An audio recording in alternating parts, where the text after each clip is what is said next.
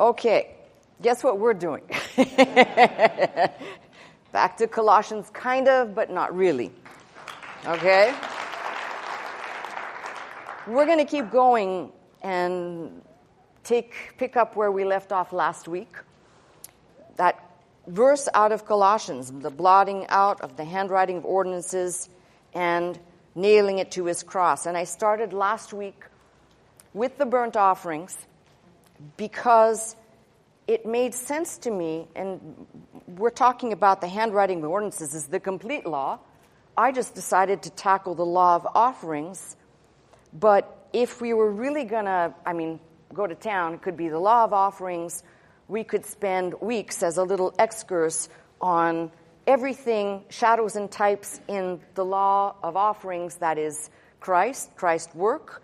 We could go to the tabernacle, and I could show how everything in the tabernacle points to Christ and Christ's work.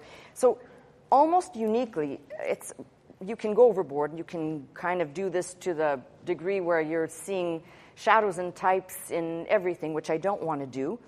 But for us to understand how he blotted out, how he nailed to the cross, essentially when we talk about all things being in him, which the book of Colossians spoke about, saying in him all things are, and in him all things are complete. So it's important to understand that all these things are or were in him as he took them to himself. But I'm also liking the fact that nestled in this Colossians, especially the area we're dealing with, we're seeing how if someone did not understand the things that are shadows and types, it'd be very easy to get confused about what are we holding on to, what are we still doing, and what have we let go of. And then, as I said, inside the shadows and types, especially of the offerings, we find some truly amazing things that maybe help us not only to better understand the how of Colossians 2:14, but equally, I think, brings to life some of the offerings. So I'm taking you back to Leviticus. We looked at the burnt offering. That would be the first chapter of Leviticus. Today we're going to be looking at the meat offering. That is chapter 2 of Leviticus. And I said this last week. It's been said here. This should be ingrained in your mind. There are 5 offerings to God here. Burnt, the meat offering, which is either called meat, meal, or grain offering. The peace offering, sin, and then trespass. When God laid them out, God started with the burnt offering, the thing that's most precious and dear to him, and finishes with the trespass offering. When we come to God and we begin our approach, we don't start at the burnt offering, we start at the end, the sin and the trespass, and we work our way to the burnt offering if we ever get there. And this is where, I'm going to tell you, this is, at some part of this message, we'll be drifting in and out of the shadows and types to the reality of the offering, but also how it is applicable to us and how we should understand. Maybe there's an underlying message here we should take with us today of great import, I think. So let me start with, I'm going to read actually for the folks who are at home who may not have a Bible. That always is kind of helpful. I always think everybody's got a Bible, not so. So, and this may appear as very boring for some people. Most people, I've met people who say, I just skipped over the book of Leviticus, it's so boring. It's just instructions on how to. Oh, no. And when any will offer a meat offering unto the Lord, his offering shall be of fine flour. He shall pour oil upon it and frankincense thereon. He shall bring it to Aaron's sons, the priest, and he shall take thereout his handful of the flour thereof, and of the oil thereof, with all the frankincense thereof. And the priest shall burn the memorial of it upon the altar to be an offering made by fire, a sweet savor unto the Lord. And the remnant of the meat offering shall be Aaron's and his sons. It is a thing most holy of the offerings of the Lord made by fire. Now here's where it gets interesting, because this is going to all sound the same for a while, but it's not. It's like God saying, well, if you do this, then that. And if you do this, then that. So listen carefully to the subtle differences here. If thou bring an oblation, which is simply an offering, it's the same word. If you want to look back at verse 2, verse 1, where it says offering, this is the same word. King James didn't like to use the word offering twice. So if thou bring an oblation, which is simply an offering, of a meat offering, baken in the oven, it shall be unleavened cakes of fine flour mingled with oil, or unleavened wafers anointed with oil. A lot of detail, and somebody might say, who cares? This is kind of stupid. Are we in a cooking class? But if thy oblation be a meat offering, baken in a pan or a griddle, shall be of fine flour, unleavened, mingled with oil. Notice every time, unleavened, unleavened, unleavened, with oil. Thou shalt part it in pieces, pour oil thereon. It's a meat offering. If thy oblation, thy offering, be a meat offering, baken in the fry pan. So we went from bacon in the oven, then we went to a griddle, now we're in a fry pan. Shall be made of fine flour with oil. Thou shalt bring the meat offering that is made of these things unto the Lord. And when it is presented unto the priest, he shall bring it unto the altar. And the priest shall take from the meat offering a memorial thereof, and shall burn it upon the altar. It is an offering made by fire, a sweet savor unto the Lord. And that which is left of the meat offering shall be Aaron and his sons. It is the thing most holy of the offerings of the Lord, made by fire. No meat offering which ye shall bring unto the Lord shall be made with leaven. For ye shall burn no leaven, nor any honey, in any offering of the Lord made by fire. As for the offering or oblation of the first fruits, ye shall offer them unto the Lord, but they shall not be burnt on the altar for a sweet savor. Every oblation or offering of thy meat offering shall thou season with salt. Neither shalt thou suffer the salt of the covenant of thy God to be lacking from thy meat offerings. With all thine offerings thou shalt offer salt. If thou offer a meat offering of thy first fruit unto the Lord, thou shalt offer for the meat offering of thy first fruit green ears of corn dried by fire, even corn beaten of full ears. And thou shalt pour oil upon it, lay frankincense thereon. It is a meat offering. And the priest shall burn the memorial of it, part of the beaten corn thereof, part of the oil thereof, with all the frankincense thereof. It is an offering made by fire unto the Lord. So there is the meat offering. And you may hear me say meat, meal, or grain, or even cereal, because sometimes in talking, it's all English, so it's interchangeable for me. I'm going to try and stick with one or two terms, meat or meal, for the sake of continuity. But what is important here is to look at the distinction between the burnt offering, which, as I summed up, the burnt offering essentially is man's duty Godward, to God. So if the burnt offering is man's duty to God, and we can superimpose on top of that Romans 12, you are to present yourself a living sacrifice, basically service unto the Lord. Here we have the burnt offering, a depiction first and foremost of the offering itself. Remember, I'm trying to look at shadows and types. So over the offering itself, that is Christ, who was wholly consumed. It's not as though in the theories of, did he really die on the cross? He didn't swoon. He wasn't resuscitated. He offered himself wholly and completely. He didn't say, Father, if it be possible, let this cup pass. Nevertheless, I offer you my right hand only. All of him, okay? So the difference between these two is the burnt offering is wholly consumed. The meat offering, I should clarify this. The burnt offering, wholly consumed by fire. The meat offering, wholly consumed, but not all of it wholly consumed by fire. Does that make sense? Good. So I like to try and clarify sometimes when I think I've gone. Okay. So I've said to you last week, we see Christ here as offering, offerer, and priest. But there are other things that we see. The Apostle Paul speaks of Christ's death on the cross as a burnt offering. When he says Christ loved us, he gave himself up for us as a fragrant offering and sacrifice. But probably the clearest place in the New Testament to make the connection, the correlation between what Christ did, who he was in that capacity as offering, is out of the book of Hebrews. I'd like to read that to you. You may turn there if you like. But Hebrews 10, beginning at about verse 5, says, Wherefore when he cometh into the world, he saith, Sacrifices and offering thou wouldest not, but a body hast thou prepared me. And that body, by the way, is the offering.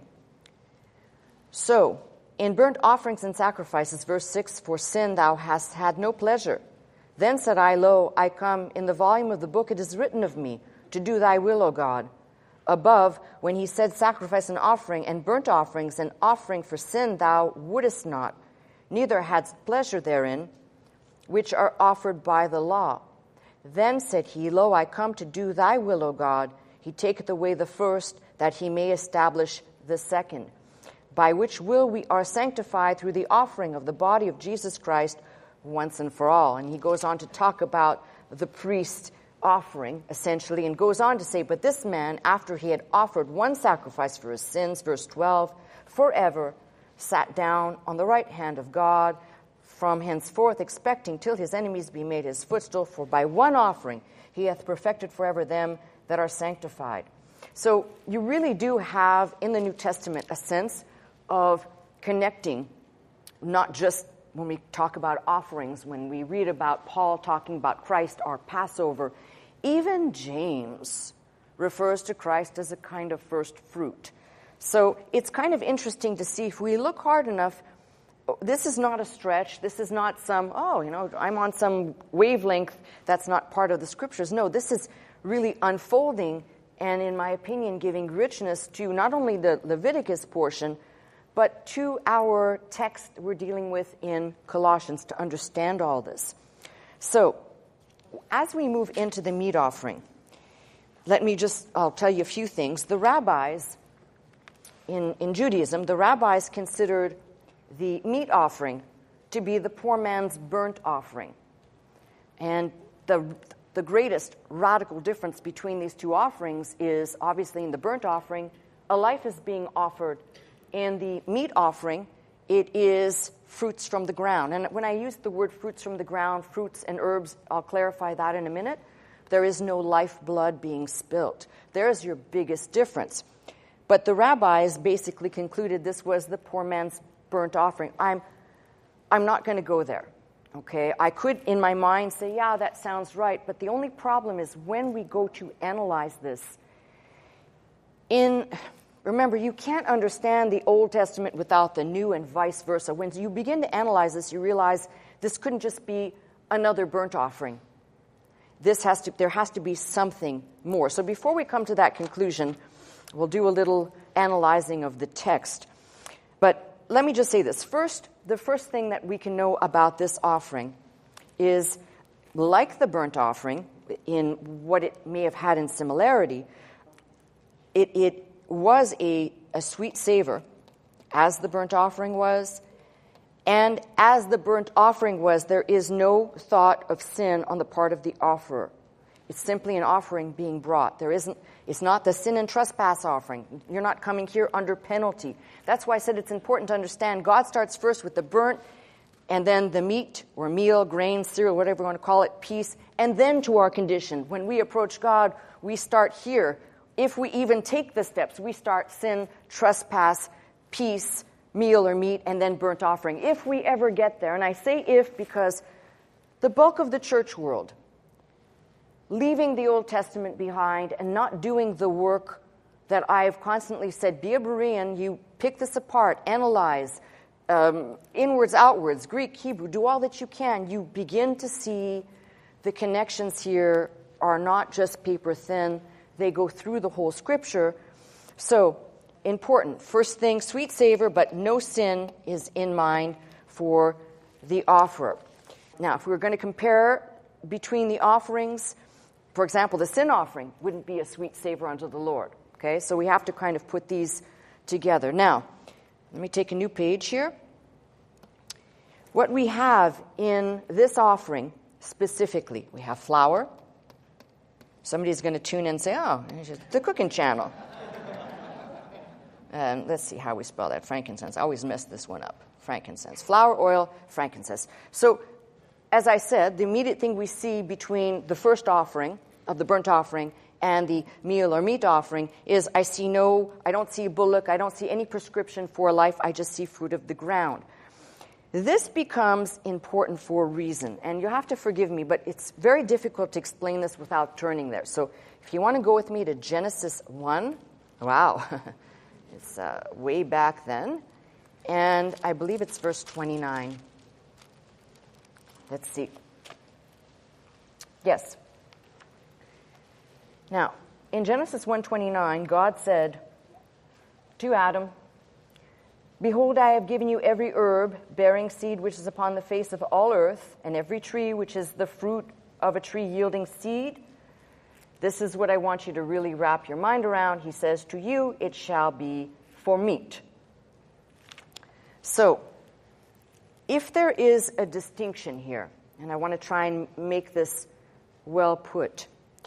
This is it's complicated. It's a complicated concept, so I'm going to try and simplify this.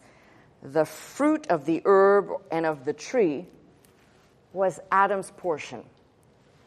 Life always belonged to God. So when we begin to separate the offerings, we see something very distinct.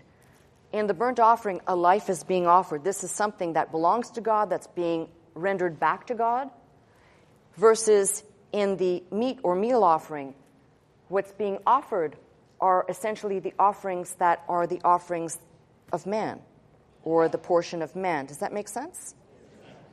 I'm going to say that again because not all of you answered. And when I ask you this, please, it's important. I'm trying to figure out if you're following, because if you're not, it's important. These become important pieces in understanding the offerings. So let me repeat real quickly. If Adam's portion was what came from the trees, the herb, the fruit thereof, and that's his portion, everything else, the scripture confirms this, everything that God has created, but specifically life, belongs to him. So in the burnt offering, the life that is rendered to God, that's an offering unto the Lord of what belongs to him. Now, that's not to say that the fruit of the ground and the herb of the ground doesn't belong to God. It all belongs to him. But what God apportioned to Adam is the fruit and the herb of the tree, which he said is for meat for him. So if you look at what's being offered, you can see the first offering, the burnt offering, is unto the Lord. This one has, by virtue of what's being offered, even though it's being offered, it's being brought to the priest, but it's really being offered unto the Lord, it actually tells you something about this offering. This offering is the duty of man to man. If the first one is man to God, this one is man to man in its value of offering. And I'm going to explain, because people might think, well, isn't that the peace offering? No. And we'll get to that just one thing at a time. If you want to understand this a bit better, you look at Cain and Abel's offering. Now, what it says there, and this is kind of interesting because you just find it right at the beginning and it's plain and simple. In the process of time, Genesis 4, it came to pass that Cain brought of the fruit of the ground an offering unto the Lord. Abel also brought of the firstling of his flock and of the fat thereof. And the Lord had respect unto Abel and to his offering, but unto Cain and to his offering he had not respect. Well, I want you to think of it. Now, we're talking in theological terms. I'm sure that God to Cain and Abel wasn't talking in these high technical theological terms. But catch the picture here. Cain offered, remember, the ground has been cursed. The curse has already been given. Cain is basically offering back to God, not that there's anything inherently bad with this offering, but he's offering the offering that is the portion of man back to God, which is cursed, instead of offering to God God's portion, which would have been a life, which is exactly what Abel did. I've always said this. I've been saying this for years, that if one didn't even understand the portion that belongs to God, which is life, versus that which might be man's portion, this sideways offering, if you will, it would be very easy to say, well, God was just ornery, and he decided that day he didn't like it. No, he says he had no respect of his offering. So it's important to understand that with God, these subtleties actually matter. With God, it's in the details. He actually is looking for all of these. We read this and we say, but there was no law given. Well, there was some instructions that they had. There had to be a designated place where they offered, and there were instructions. We just don't have them. How's that? So how this comes down, if you see it right here, Cain's offering is frowned upon. Abel's is accepted. And what did Abel's offering have? Remember, they were not eating animals yet. Animal consumption We're not talking about God killing an animal to give them clothing either, but animal consumption only happened after the flood. So what we're looking at is essentially one coming to God and following what I would call the prescribed way that God said this do, and the other one, Cain, basically saying, well, why offer up the portion that belongs to him when I'd be really willing to give up this little paltry portion here that's not as prescribed. So there's a lot in here that brings you back to the offerings to make you kind of see how this correlates. We might look at the burnt offering as the yielding of a life to him, as I said, man's duty Godward, the meat offering, man fulfilling his duty to man. It is not a fellowship offering, but it is the duty to man. So had there only been, back to Leviticus now, if you want to turn back there, had there only been a burnt offering and not a meat offering, man would have lacked the satisfaction of his portion. It's something wired in our DNA. We always want a part. And if you think about it, it's chronicled for us.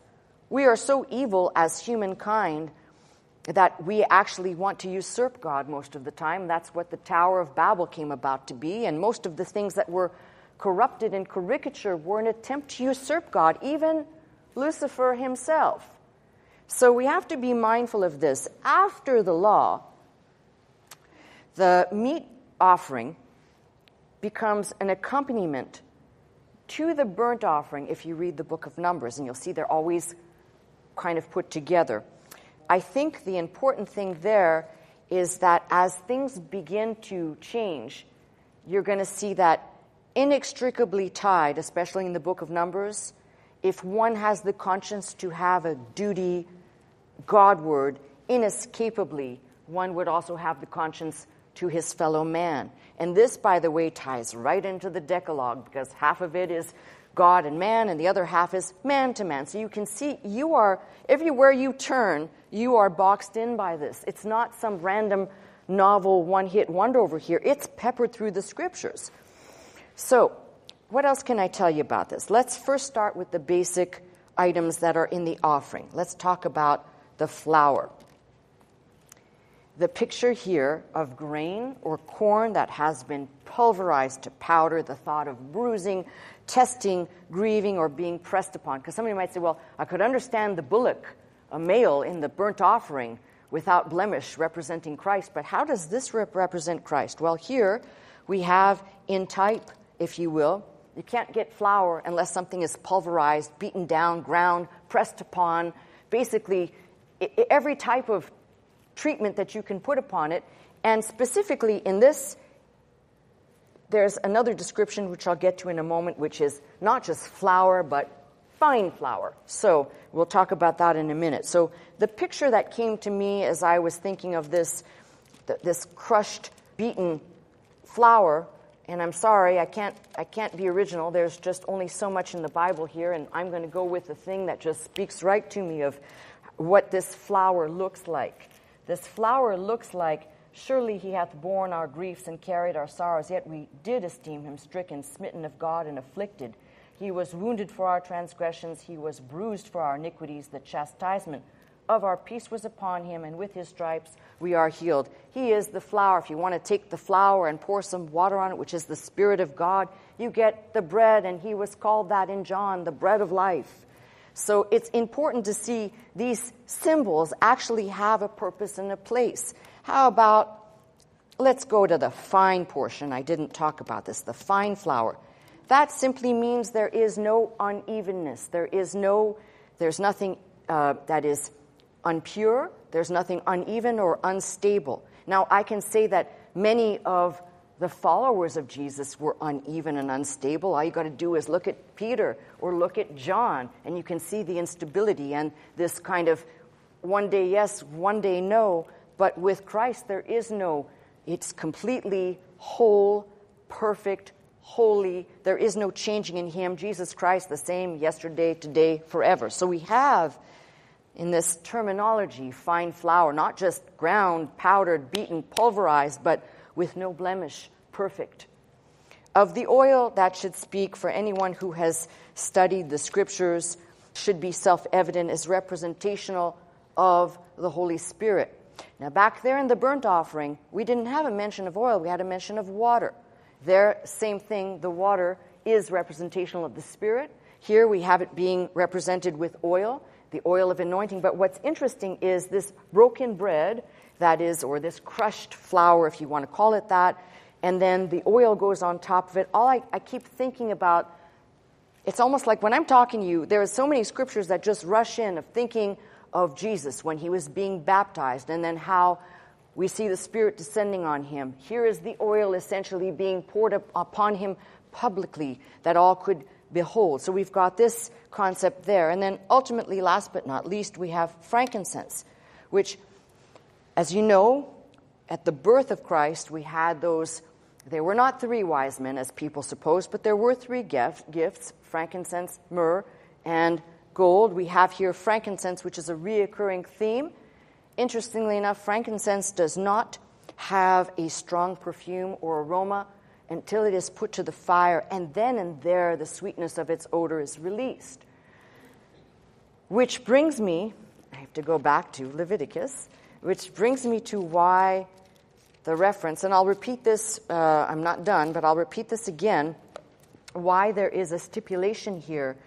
For example, the frankincense is, as I said, can be burned. But there is a mention here where it says, no meat offering, verse 11, 2:11, which ye shall bring unto the Lord shall be made with leaven. Leaven is always the symbol of unclean or of sin. Remember in the New Testament, beware of the leaven of the Pharisees, beware of the leaven of the Sadducees, or beware of the leaven of Herod. So no leaven. Remember all these, unleavened, unleavened, unleavened. For you shall burn no leaven, nor any honey. Now the honey, that makes perfect sense, because honey put to fire spoils. It goes rancid or putrid. And if you want to kind of extrapolate from that on the other side, why in verse 13 it says, every oblation or every offering of thy meat offering shall thou season with salt. Salt is the preserver. So you have one that has the capacity, when it comes in contact with heat, to putrefy and spoil. This is why he says no leaven, no honey, but salt, which is always the preserver. So it's kind of interesting. If you look at all the things in here, you go to the New Testament where it says you are salt of the earth. I think a lot of people don't even realize that concept is preserving. We are those who have been called by God. We are the preservers, if you will, when we spread the words of life of Jesus Christ. We indeed become that salt. So now you might say, well, what part of this offering am I? Well, right now you're nothing, okay? Just wanted to say that. Felt good. Okay. Hold that thought for a second.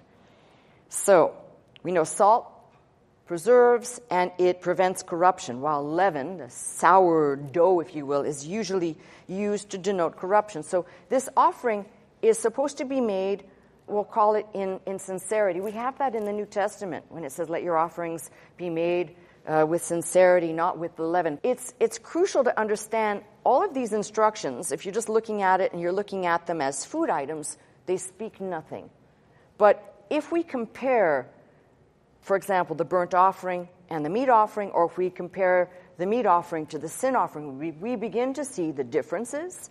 We begin to see, for example, how, as I referenced earlier, that the meat offering was not wholly burnt, but wholly consumed. Here, in the meat offering, I've now kind of tried to explain how we have this. It's not fellowship, but it is man's duty to man. And the burnt offering is man Godward. So these are the two ways of kind of distinguishing between the two. And then something more. See, it says here, if you read carefully, it's an offering unto the Lord, but the priest shall take from the meat thereof a memorial, shall burn it, but there is a portion that will go to the priest to be consumed. And Now, here's where it kind of gets interesting, where you can kind of drift in and out of the types. If it is for the priest to be consumed, I no longer want you to think along the same wavelength as I've been talking, but the priests translate for us in the New Testament as all of us. We're all partakers. We are a royal priesthood. So when we talk about the priest partaking, we actually get to partake of that. But let me say something on that. If you really look at what happens with the burnt offering and the meat offering, everything is consumed. Now, in the burnt offering, God gets it all. There may be some parts left over. I'm not going to get into the minutiae of that. In the meat offering, it's wholly consumed. To whatever degree it's distributed, it's wholly consumed. There's nothing left. So I could stand here and say, in the burnt offering, now bring this back to us now. In the burnt offering and in the meat offering, what's left for the believer? Nothing. I just said, but we're priests and we feed on this. Yes, but if the expectation is that something should remain, you and I have not yielded ourselves to God. That, my friends, is the problem with the bulk of the church. See, we don't talk like this anymore. If you listen to sermons and messages from maybe early 1900, old-timey stuff where people could still talk about sin and repenting and people didn't go, oh, God, what's that? I'm not too guilty. I haven't done anything bad. But if you look back on that time, there's definitely, I'm not going to say in every message, but in those who were preaching the gospel, there was definitely this understanding. We weren't coming into the church of Jesus Christ to receive anything but salvation, to receive anything but forgiveness of sins, to receive anything but the promise of eternal life, which take that now into the age and decade we live in, where people only want to come into the church asking, well, what else is God going to do for me? What else am I going to get? What am I going to, like a bunch of petulant children thinking that all there is just gimme, gimme, gimme, gimme, and there isn't any time to really contemplate, what have I really sacrificed and given to God? What have I really let go of? And if you look in your heart, I'm not going to say all of us, but some of us cannot answer that question openly or truthfully, because it would be blatantly clear that we have not yielded ourselves, that we have not come to that place.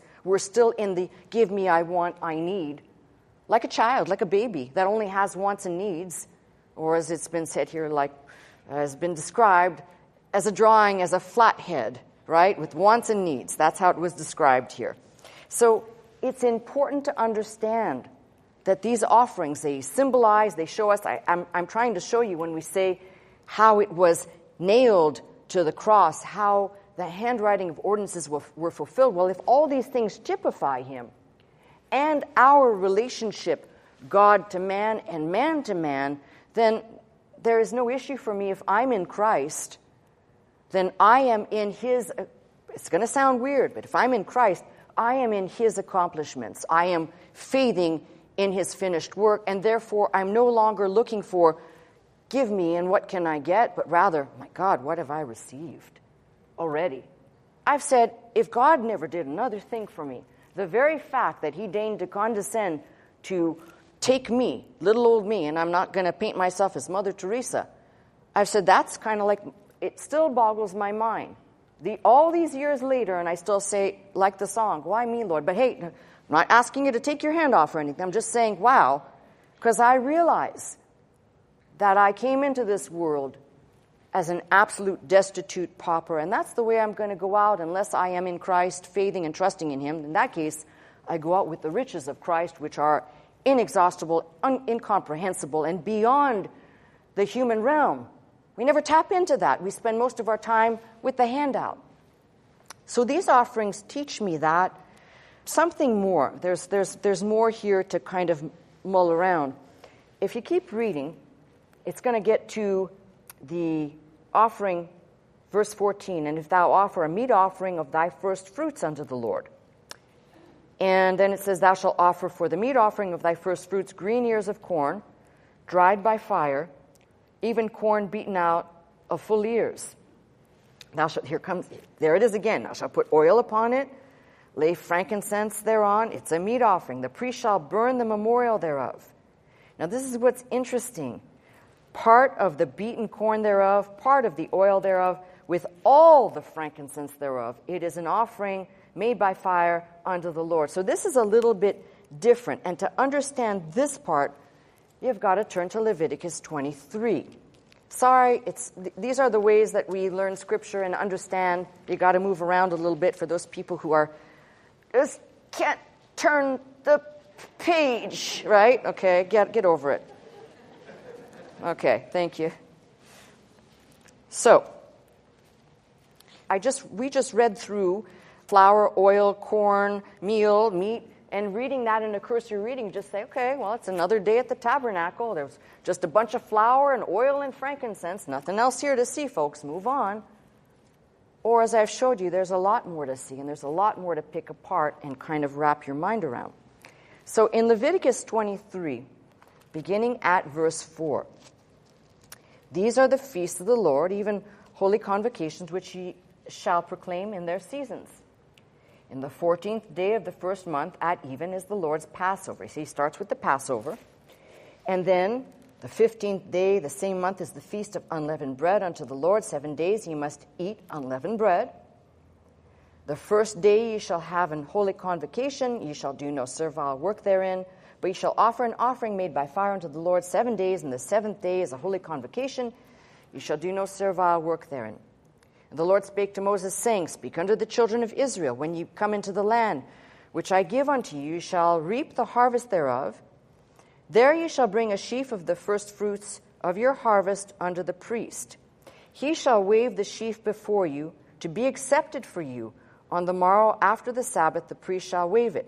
And ye shall offer that day, when ye shall wave, when ye wave the sheaf of a he lamb without blemish of the first year, for a burnt offering unto the Lord, and the meat offering thereof, they are back to back right here, shall be 2/10 deals of fine flour mingled with oil, an offering made by fire unto the Lord for a sweet savor, and the drink offering thereof shall be of wine, the 4th part of an hin. Keep reading. Ye shall eat neither bread, nor parched corn, nor green ears, until the self-same day that you have brought an offering unto your God. It shall be a statute forever throughout. So essentially, God first, you second. You know anybody, I'm not talking about the folks who've been taught here. You know anybody that thinks that way, God first, you second? I don't. And yet if I went out into the street and said, God first, you second, people would say, yeah, right.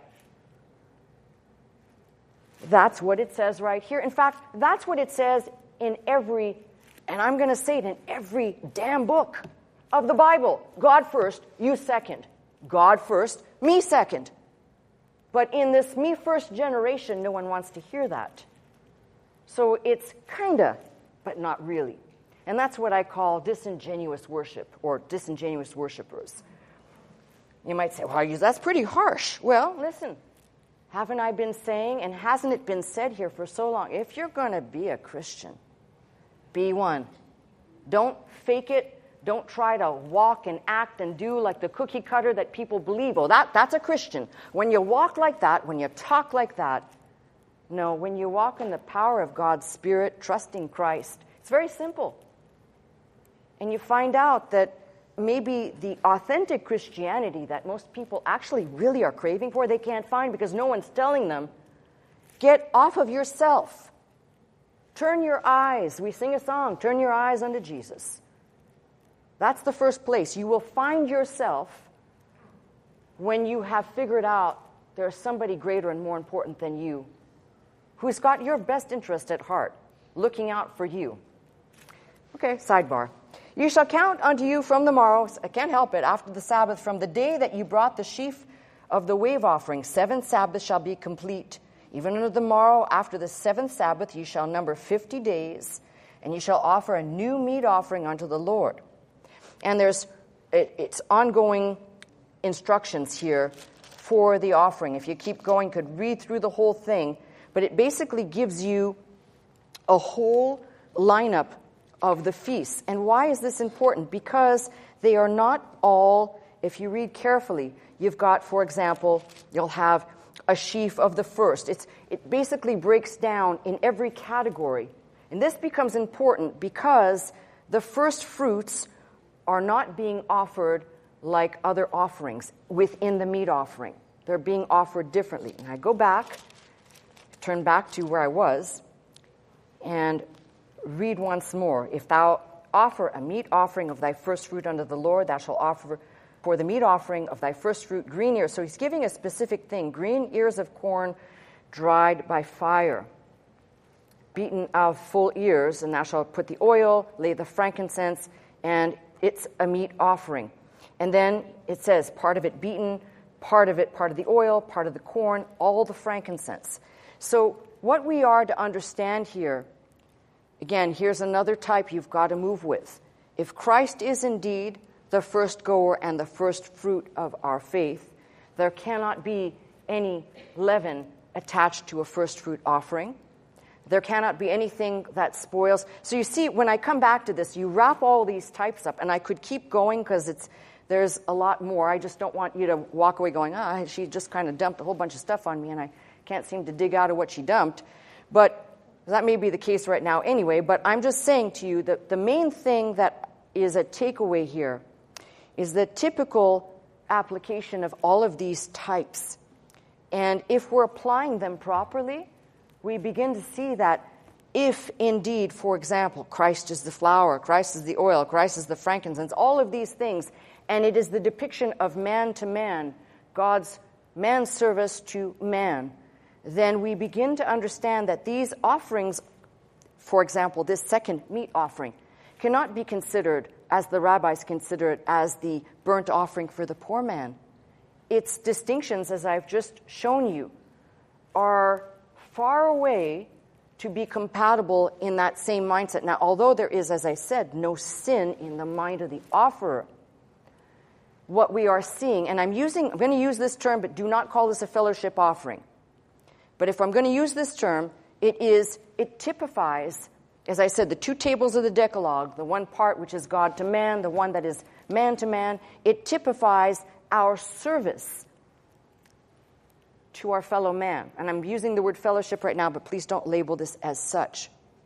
So, in the types, as we move through this, we see some things that in their order even make sense. As Christ was the burnt offering, wholly offered up to God, he makes possible. You could not have the meat offering before the burnt offering if you were going to look at it still in type, because Christ, who is the burnt offering, wholly offering himself up, had to do what he did before we could come to the mindset of the meat offering, which is offering in fellow man, man-to-man concept.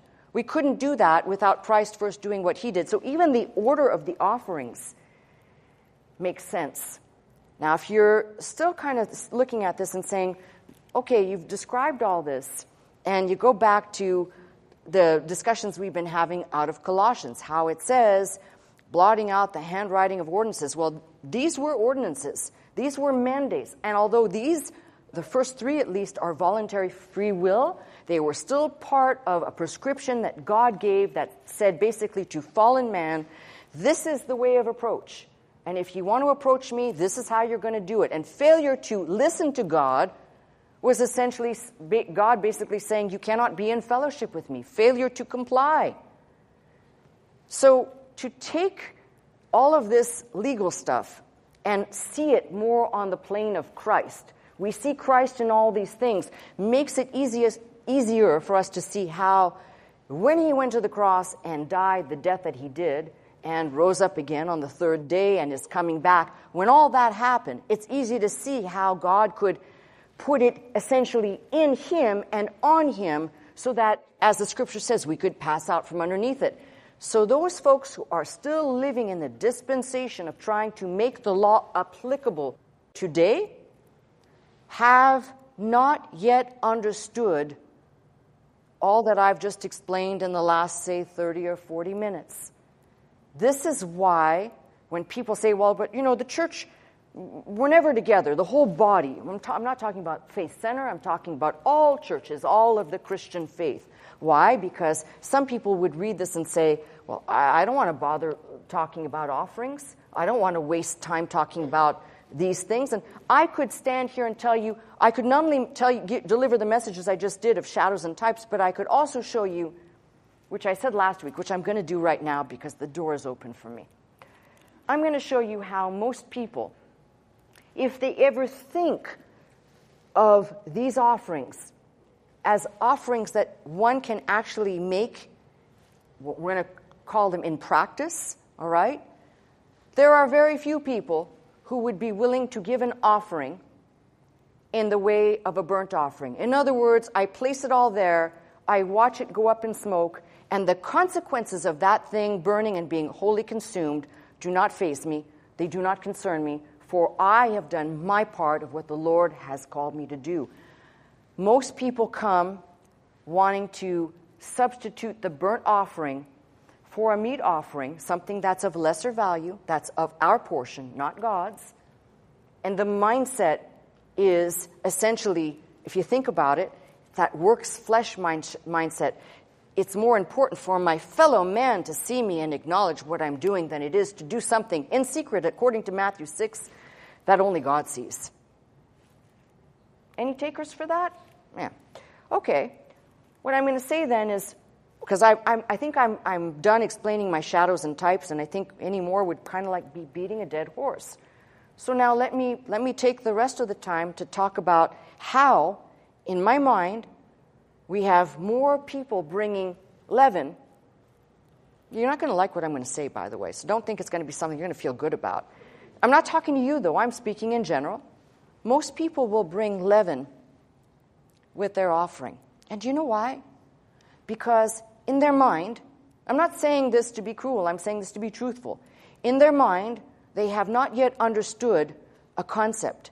You know, when we talk about giving here, and I've taught on this for years, giving with no strings attached. Over the years, where I've tried to tell people, when you give and you are giving and putting in God's storehouse, wherever that storehouse is, whether it's Faith Center or some other church, wherever that is, you are not doing God a favor, nor are you doing something for your fellow man. You are doing something that when God said, if we're going to use these types, you are doing of your own free will, of your own volition. There's been no coercion, but you're doing it as a worshiper. Most people think their sin and trespass offerings are worship unto the Lord. No, they're not. Do you see what I'm trying to explain? Is that how we understand all of this also affects how we understand giving and finances in the church. Failure to understand and separate these offerings and rightly understand them and rightly divide them, you'll have people all the day long wanting to offer up a sin or trespass offering, trying to make you believe or God believe that it's worshipful. No, that's your duty. Now, and I'll get to the sin and trespass, but I put the sin and trespass offerings in a different compartment completely. But that's what happens by and large. So the reason why we have people who have never been taught giving and can't get the concept. Now, I live a certain lifestyle, and I try to live by that lifestyle. I don't tell you, I don't say do as I do, but I'm telling you how I see things. I have participated in, for this ministry and various other things, we'll call it benevolent works. And guess what? It's nobody's damn business. And the very fact that you feel the need to tell somebody else the deed that you've done basically negates what you've done. Matthew 6 says, when you give, when you do your alms, when you give, you do it in secret. You don't go and tell people. You don't try and get, oh, look at I gave this and now I want to be recognized for it. All of this ties into that. The attitude in which we approach God, the way we give. You'd think, by the way, most churches are just interested in just send your money, write a check, digitally donate, whatever you do, not interested in taking the time to make it plain and understood that there is a way of approach to God, even in a New Testament mindset. The New Testament givers, they brought everything they had and placed it at the feet of the apostles there in that first century church. Now, in today's day and age, we don't live by that. They were a koinonia community. They basically distributed amongst themselves. But giving, for some reason, now, we don't have these large discussions, but giving had to be at the core of the New Testament church for it not only to survive, but to take care of its outreach. Paul says they are to do this once a week, this offering should be taken to Jerusalem. Some of it was given to the poor. Some of it was for communities, for establishing and setting up, at the time, what were churches in homes or in synagogues, not yet churches as we know them, structures specifically designed for worship. But in this day and age, people still come into the church if they even have a mind to give, if they even have a mind to read, to study, to understand, and they basically bring that leaven mindset with them, which I've called the lint offering. Give a little pocket change, put it in the offering. No thought of why you're doing it. No thought of, really, is this how, if God himself was standing in front of you, would you reach into your pocket and pull out those 3 pennies with that lint and say, that's what I'm putting in the offering? I don't think so. If God actually appeared in front of you, I think you and I'd probably do the same motion. We'd probably fall flat on our faces and not deign even look up. But you surely would not insult God by giving him a piece of dust out of your pocket. And I think that is what we have become. The church world today, for its lack of respect and honor for God, for its lack of studying the Word. Yeah, I've completely departed my message, because this one probably is the one. The shadows and types are needed, but this one actually goes to the core and cuts to the quick for most people. Do you know why? I can talk about salvation all day long, and you'll have people sitting at home going, yeah, she's a good preacher. Yeah, keep talking. But the minute I talk to you about God's way of approach, how God says, this do. You know, the people, I've told you this before, the people who are chronic in their abuse of Scripture to either raise money, like somehow we're at some carnival and no blatant disregard for this, or the very same people who are reading the Scriptures who will take something in there and say, well, I'll do a part of this. Now, we're no longer under the law. We are free in Christ. You are free to do whatever the heck you want, and so am I. I choose. I have chosen. And I've chosen to look at this book and say, I'm going to try and order my life according to this. It means I'm not living under the law, but if I understand all this, I can also understand the magnitude of what Christ did for me. Because had Christ not done that, you and I, we'd still be living under the same sentence of death. Some of my Jewish friends, when we have these conversations, it always goes wrong because I say, how does your Bible end? It ends with Malachi, with a curse. It doesn't end with good news. It doesn't end with, hey, it tells me that when Malachi was penned, that's the last book of the Hebrew Testament, when Malachi was penned, the priests were basically stealing from the church or the synagogue or the temple. The priests were offering defective offerings unto the Lord.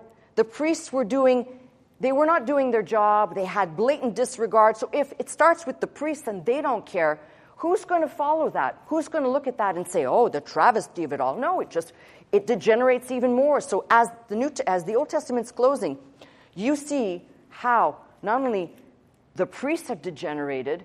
You remember in Ezekiel how the presence of God is moving away? So we can know something. God basically, he had Christ in mind from the beginning, but that he came to us after he was rejected from his own, that he came to us and gave us that opportunity. Anybody who wants to call themselves a Christian should be looking at the whole book.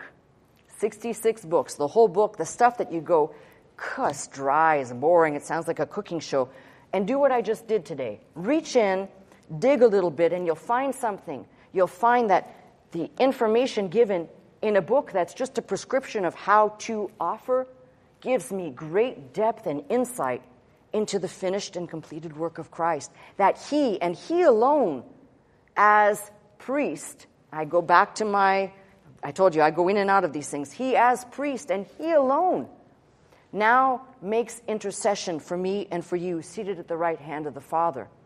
Now, if I could somehow tell somebody out there, and this is always the difficult part, you can't see him, you can't feel him, and the only way you can get to know him is through that book or through someone who has some integrity to preach the book to you. And then the rest of it becomes homework on your part. It's not all for me to do, it's for you also. Your part is the faithing component. Your part is to say, I'll take this, I'll meditate, I'll think about what she said or what this scripture says, and then I'll apply it to my heart. It doesn't mean that I can put it into practice. Hear what I'm saying. It doesn't mean I can put it into practice. There's many things in this book that when I first read them, I could not even begin. But as I have grown, and I keep growing, and I'm not done growing, but as I keep growing, I recognize I can't, but God can. I can't do it on my own. God never designed that and made that way for me. But if I'm trusting Him, I can see Him in these things. I can better understand that if one offering is strictly for Him, and this offering is, we'll call it, as I've used the term fellowship, but not really, then the rest of the offerings are going to reveal something more. Remember, I've just touched on the two important things, right? Man to God and man to man. So what do these three other offerings do, and where is Christ in all of these? To find that out, you've got to come back next week. To be continued. That's my message. I'm Pastor Melissa Scott, pastor of Faith Center, Glendale, California. I teach every Sunday morning at 11 a.m. If you'd like to attend services with us, simply call the 800 number, that is 800-338-3030, to join us. If you'd like to watch, listen, and learn 24 hours a day, simply log on to our website at www.pastormelissascott.com.